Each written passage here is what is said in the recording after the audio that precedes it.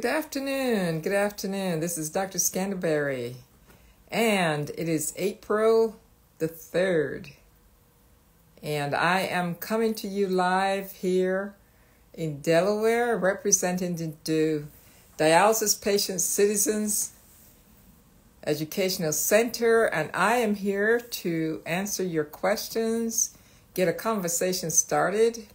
It's trying to get some light. I've got my Zoom light going. However, I've got my overhead light, but it's kind of dark and dreary and rainy here in Delaware. So I hope you all are doing well. Again, my name is Dr. Scanterbury, and we're here to have a discussion. So post your questions in the chat, and let's have a discussion about what's going on. This is April, and certainly I'm not sure where you are, but we're having lots of rain here in Delaware. And as you know, they say that April showers bring May flowers. So certainly we want to get started because we know that you guys have a lot of questions, and really in terms of what the best things to do to keep you healthy. How can you keep your phosphorus down? Was just having a discussion with a patient who was probably headed towards dialysis, and the question became, what things should I be eating? What things should I avoid? And it's important to really understand, if you haven't had if you're at that point or know anyone at that point, you know that it's important to really focus on the things that are not dialyzed, such as your potassium and your phosphorus. And it's important to take your phosphorus binders. I know many people see those as very large pills, and they're often hard to swallow, but your phosphorus is important. Your binders are important to take because it helps bind the phosphorus in your diet, because phosphorus is not excreted or is not able to be cleared via the dialysis machine. So everything that you consume when it comes to phosphorus accumulates. So it's important to restrict your diet when it comes to minimizing those foods that are high in phosphorus. And, many of you are told don't drink colas or any dark sodas because they are high in phosphorus. And one of the things I found out from our dietitian is that fruit punch is also very high in phosphorus. So you want to be careful of really making a list of things that you can take, and also know about keeping that phosphorus down when it comes, because phosphorus is one of those components that accumulates in your blood vessels and can really damage your blood vessels. And what we see from time to time for patients on dialysis awaiting transplant is that the phosphorus level will be seen as with increasing atherosclerosis in their blood vessels. And if you ever heard of a patient or someone who could not be transplanted because they have too much plaque in their blood vessels, especially where the kidney needs to be transplanted, to be placed, that can hinder you from getting a transplant, because that can make your blood vessels very, very dense and unable to be unable to make those connections in order to sew that needle through that part of the vessel because of the hard plaque. So pay attention to that. Make sure you take your binders and keep your phosphorus within range, and even lower if you can. So that's an important aspect. Thank you for that question.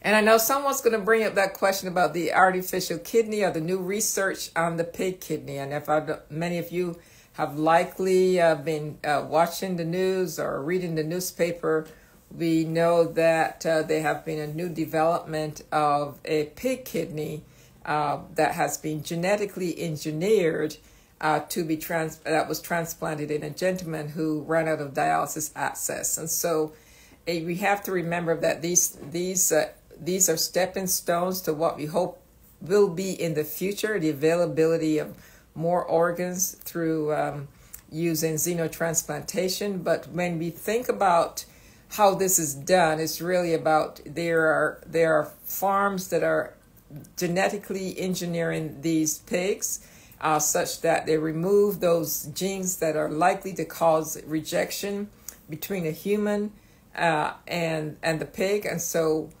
these animals are then genetically engineered such that they are likely not to see and recognize that those human genes as abnormal. So these pigs are then genetically engineered to have human components of gene markers or genes that are sliced into their DNA, which make our body as humans less likely to recognize that pig kidney as foreign. And so it does require a little bit more newer types of medications because there's still an issue with rejection. But the goal is that by making this pig having more human DNA, that our own human DNA will not necessarily see it as totally foreign as it would without the genetic engineering. And then the goal is to be able to get that kidney to continue to function with minimizing rejection. One of the things that we saw in the past with other xenotransplants, whether it was other baboon transplant or other pig transplants, it was that the fact that these organs were seen, despite the more novel immunosuppression, they were seen as foreign. And so the attack was there, so you have to use stronger immunosuppression.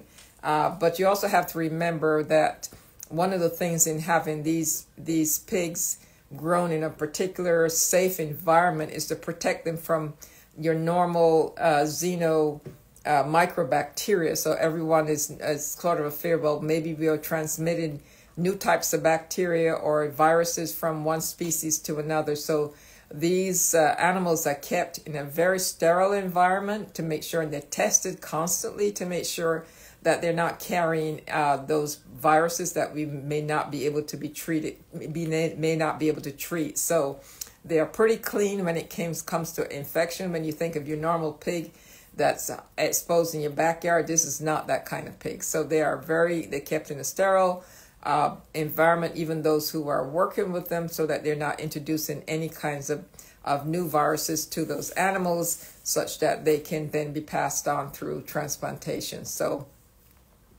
I hope you keep up with that, because progress in terms of, even though this is experimental and these types of cases are only granted permission to do them on a case-by-case basis, once we have more data in terms of how successful they are, what kind of medications are needed, those will make it much more easier down the line to be able to have approval to do these transplants on a regular basis. But before we get there, it'll be like pilot trials, because you have to remember these are generally not covered by insurance. So your typical person will not be able to step into line quite yet without meeting the criteria. But also remember that this is also going to be is more on a person-by-person basis. Question, is it true that every minute you cut out dialysis treatment is a minute of your life? And you have to remember that when you think about dialysis is there to rinse your body and get rid of the waste products. Already your kidney function is suboptimal. You have to look at how does dialysis improve your creatinine clearance, and are you doing better with dialysis? But remember, even though you're in dialysis, your clearance is still going to be most often less than 20%. So you're just taking off the overflow to keep you from getting too toxic, and you are consuming substances 3 times a day. So you're eating meals, whether it's twice a day or 3 times a day or more, you're adding more and more metabolites. And what that does is that you now have much more to clear. And so it becomes important to know that dialysis at its best should be done daily. So when you're doing it every other day, you're only taking off extreme excess. And so when you cut your dialysis short, you're allowing more substances that should be cleared from your body to remain in your body. And so your metabolites and all those bad products are going to play havoc on your system. So you don't need to be cutting your dialysis short. That is why patients who are on dialysis daily with home dialysis or peritoneal dialysis feel better, because as you eat, you're able to cleanse your body at the end of the day. And so therefore, you're not accumulating as many waste products. When you do it every other day, you have much more work on that dialysis machine, and you really cannot afford to cut your dialysis short. You are definitely cutting your life short because you're allowing more metabolites to stay within your body, and that can cause much more detriment, whether it's to your heart, whether it's to your brain. Depositions can occur, so it becomes important to do that. So again, I'm Dr. Scanterbury, and I am medical consultant for DPC Educational Center, and this is Ask the Doctor. So if you have any questions, if you want to talk about transplant, if you want to talk about dialysis, we want to know anything regarding some of the medications and your treatment options that are available. Some patients, again, I'm speaking to another young lady who just last night it was referred to me, and she is refusing dialysis because she thinks her doctor is pushing her to get dialysis. And it's really about understanding that what are your options. She says, I'm not going to do it, but if you choose not to do it, what are your options? If you have someone who can give you a transplant, then you still have to go through the transplant workup. And if you don't, what are your options for hemodialysis, peritoneal dialysis? Understanding that if you refuse dialysis, then your body may continue to deteriorate. Some people feel that this dialysis is only going to be temporary. You need to have that discussion with your doctor, because it all depends on what caused your kidney function. So that becomes something to discuss. See, it's really important to know what are your options. If you are diagnosed early with stage 3 or stage 4, going on 4 to 5, then you have much more time to sit down with your doctor and say, what is best for me? Before I get this fistula or this graft, what are the options for peritoneal dialysis? What are the pros and cons? Can I go straight to transplant? Many patients are still under the impression that they need to hit dialysis and be dialyzed for a while before they can be referred to transplant. And that is not true. So understanding your options, getting educated, having a conversation with your nephrologist, asking them to maybe connect you with someone who is on dialysis, who's on peritoneal dialysis. They also have many educational videos that are out there that allows you to know what is the difference between peritoneal dialysis, what it involves in terms of home dialysis, and what do I need to do to get there. To get home dialysis, you have to understand, you have to learn how to dialyze yourself. You're taught in-center dialysis, and you work that out so that you can do that at home after being taught within the dialysis unit. Understanding what PD is. It's a catheter that's placed in your abdomen, and it's something you do every day to exchange of fluid. Many patients that go, oh no, I'm not going to do that. But get the information first. See the videos, talk to the nurse specialist so that they're understanding, so that you can gain more information before you dismiss it or decide that this is not something for you. Because one of the things is that certainly many patients gravitate towards in-center dialysis because they're afraid of doing it themselves. Oh, I can't stick myself. But gradually you get there. You're taught how to do that. And when you are able to dialyze yourself much more frequently, the better off you are. So if you can do home dialysis and you have the option of doing it 5 days a week, you give your body, you have that sense of consuming and rinsing your body, so you feel better, your heart does better, your fluid status, it does better, and so you're not having that dramatic rise in your weight over 2 or 3 days and pulling off that weight, all that excess fluid on dialysis when you go 3 days a week. So that's important to understand. So certainly you want to know what are the benefits and what are the disadvantages. Do you have someone who can help you? Are you comfortable doing it by yourself? those kind of things. And do you have to take care of someone? Do you have pets that you have run in and out? Then, those are things that you may not be able to do, and you may have to consider your whole environment of where you're going to dialyze. So a lot of information, but it's better to have all the information and have it lay out in front of you so that you know what are the better options for you. And you know, many people will complain about being tired and fatigued and they're anemic, but you have to realize that anemia is a side effect of kidney disease. Your kidneys are no longer making that hormone that keeps you from that allows you to make enough hemoglobin. So for many patients on dialysis, if they're pre-dialysis and they're not there yet, they may have to get that shot to stimulate their bone marrow to make more of the red blood cells. But when you get on dialysis, you're then given that shot on the dialysis machine, so you're not necessarily having to go to the doctor's office to receive that Epogen shot or another alternative. So thank you so much for the question. What is the parathyroid and what medicines treat this condition? And we talked about this some time ago. Parathyroids are 4 little glands that sit in your neck, above and below your thyroid, which is also a bigger gland that sits in your neck. And your parathyroid helps control regulate your calcium balance. Your parathyroid hormone, it gets stimulated, and so when your calcium level is low, it makes more. And so during dialysis or with kidney disease, what happens is that we will get up to a point where the parathyroid hormone gets stimulated, but it gets run off on its own, and it's no longer responding to the body's stimuli.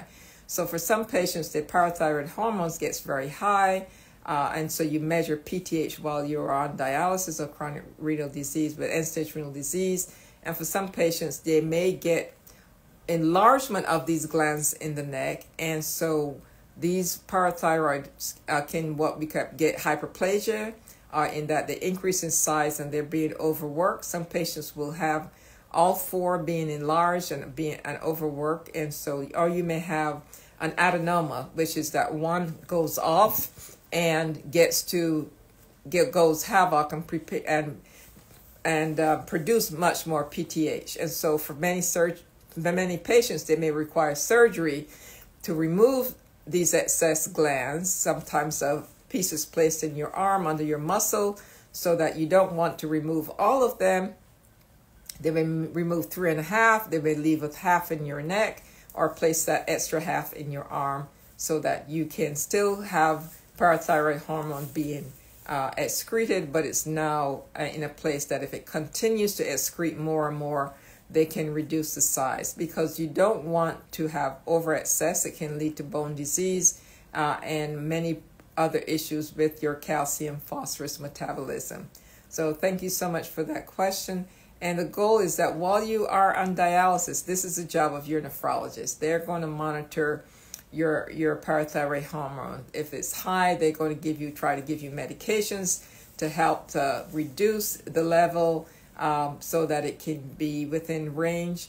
They measure your calcium levels, make sure your calcium phosphorus is within normal. And the goal is also to keep you from, we talked about Epogen, those are blood work that's done on a regular basis while you are on dialysis, so that your healthcare provider can monitor and treat you accordingly, so that you are doing the best that you can for that duration of time. Another question. Patients who have catheters are reluctant to get fistulas. How can they be convinced to make the changes as soon as possible? You know, it's easier for the patient. If you have a catheter in your neck and you were being dialyzed, you're not being, once you go to sleep, you have that catheter placed, and now you feel, well, now it's so much easier to be dialyzed because someone else comes and it connects to that catheter and you don't have to get stuck. If you get a fistula, you go, okay, but now I have to get every time I go to dialysis, I have to get stuck to have my dialysis. So this leaves a sense of comfort having this catheter in your neck. But remember, it's a foreign body, and it's usually about 4 to 5 inches. And so this catheter goes into your subclavian vein and down into the beginning part of your right heart. Is sitting there, and so as a foreign body, it's going to cause accumulation of material, whether it's platelets and fibrin and debris. And so over time, the presence of that catheter in your vein can create narrowing of that vein. And so what happens is that you then have decreased outflow or obstruction to blood returning to your heart, because now that vein, which might be a centimeter across before you inserted that catheter, and now that catheter is occupying the majority of the lumen of that vein and the outside of, and so the catheter, your vessel forms a reaction to having that catheter there, and so it becomes narrow and narrower, and so you can have flow obstruction. It can become stenosis, or very narrowed. It can clot, and you can also get infections in that catheter, which becomes an issue. So you are reluctant, but remember the long-term consequences that if you end up with stenosis or narrowing on one side, you change the catheter to the other side, now you decrease your access to any kind of emergency surgery that you may need, which now you no longer can get a catheter up here. Going to transplant, putting patients to sleep, we find it almost very difficult to access these veins here, and you then have to use it in the neck. And two, you then can end up with problems of returning blood to your heart. So you don't want to keep these long term, one, because of the narrowing of your vessels long term, and two, the risk of infection. So go ahead and get your fistula, because over time that's going to be your lifeline. This can be, having the catheter can be fraught with complications. It can cause sepsis, which is when you get bacteria getting into your bloodstream, which then goes from not just this catheter, but to other areas in your body. It can cause pneumonia. It can cause blood infection that can then travel to other parts of your body and almost compromise your life if it's not treated early. So that's very, very important to remember. It's a source of infection that can be devastating. So thank you for that. For those of you who might have had your catheter for a long time and did well with it, kudos to you. But it is meant to be a temporary form of dialysis and not a long-term form of dialysis, because for many patients, they have to come back to that lifeline when it becomes necessary. Some patients are afraid of kidney transplantation. How can they feel more comfortable about the process? I think the more you learn about the process as early on as possible, knowing about your options when you are in stage 4 and stage 5 before you even need to go to dialysis. Understand it. I think this is where education is really key.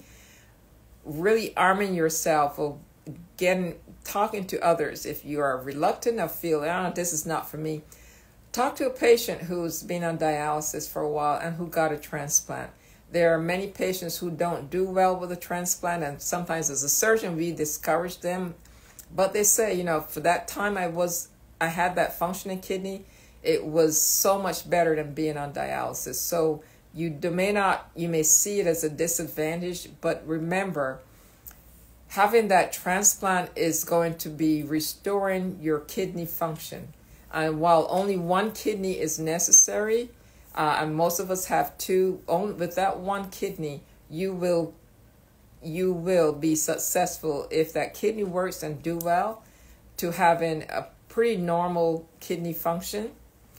It reverses or decreases your risk of further heart disease, because while you're on dialysis and your kidney function is still less than 20%, you are putting yourself at risk for more and more heart disease, especially when it comes to hemodialysis.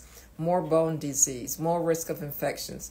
So by having a kidney transplant, you are restoring what we call homeostasis of your body. You're now able to excrete those things that you were not able to excrete. One of the things you notice with patients who go from dialysis to transplant is just the color change. If you've been on dialysis for a while, you'll notice that your skin color is different because you have accumulation of a lot of those metabolites and waste products that normally are excreted are begin to accumulate in your body. And while you may feel fine, those things are being deposited. After transplant, even your skin color can return to normal.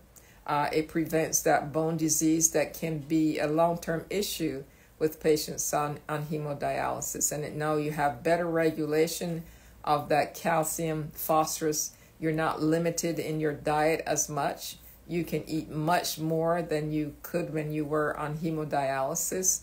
Now you're able to urinate more, and so now you have better homeostasis when it comes to fluid balance, and that restriction for many patients is lifted. Certainly you want to continue to monitor your salt intake and be cognizant of your diet. You don't want to overdo it after your transplant, but many of the restrictions are allow you to live as close to a normal life as possible, because with that kidney, once it starts to work, gradually your function improves, your blood pressure gets better, you're able to eat many more things than you were. Your potassium is not as much of an issue. Some patients will continue to have some mild problems with potassium, but nothing like when you're on dialysis. So arm yourself with information. That is the key. Don't dismiss it. Find out the pros and cons. Sorry, we're having lots of rain here, so my internet is in and out, but we're coming to the end of the hour. So for those who, if you know someone who is dismissing it, just connect them with someone who's had a transplant so they can talk about the process. Understand the process of the evaluation process, which may seem a little rigorous, but it's always about getting you to that healthy point so that you can tolerate a kidney and that you can do well after that transplant, so that you're not debilitated by the whole process. And if you want to know more about living donors, do you have someone who can donate to you and is afraid of asking that donor? Know that there are benefits to having a living donor. You're not waiting on the transplant list as long, because that person is going to donate to you, or if they're going to enter a peer donor exchange, they will donate to someone else who will donate to you. That's something else that you also can have a long discussion about. And lastly, I want to mention there was an article that came out at NBC News.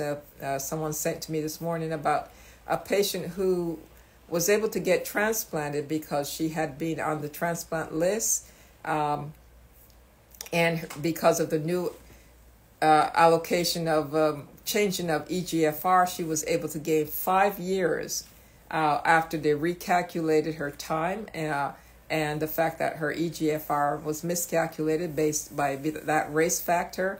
And they interviewed her, and she talked about her journey of being called to now say, now you have this extra 5 years and you can get transplanted.